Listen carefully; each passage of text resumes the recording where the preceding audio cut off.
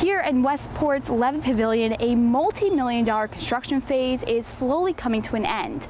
The opening is set for July, but let's go behind this gate and see how they're making out. Construction signs and equipment still greet you as you walk in, evident to just how much work has taken place since breaking ground in October. By the end of it, the project will cost nearly $7 million, and here's how it's being spent. Surrounded by mounds of dirt and heavy lifting equipment stands a new covered hospitality center. Fit with indoor restrooms, concession stands, and an information booth, it's one of the many ways Levitt Pavilion is becoming more accommodating to its guests. And just up the stairs, you'll find this beautiful new plaza, a place where you can get a pretty good view of what nature has to offer. This plaza here leads into a fresh green lawn, and on a big summer night, this area can fill up to 1,700 people. It's pretty much consistent with the number prior to construction, but it all looks onto this brand new stage, where musical acts like Grammy winner Vince Giordano of the Nighthawks will visit this summer.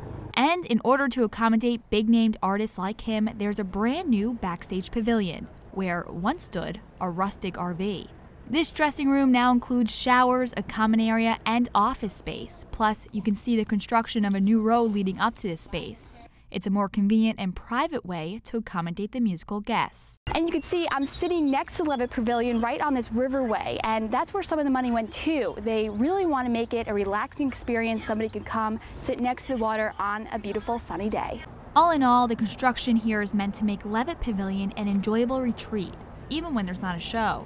And you'll be able to see that for yourself at the ribbon cutting currently set for July 13th. In Westport, I'm Diana Blas for It's Relevant News.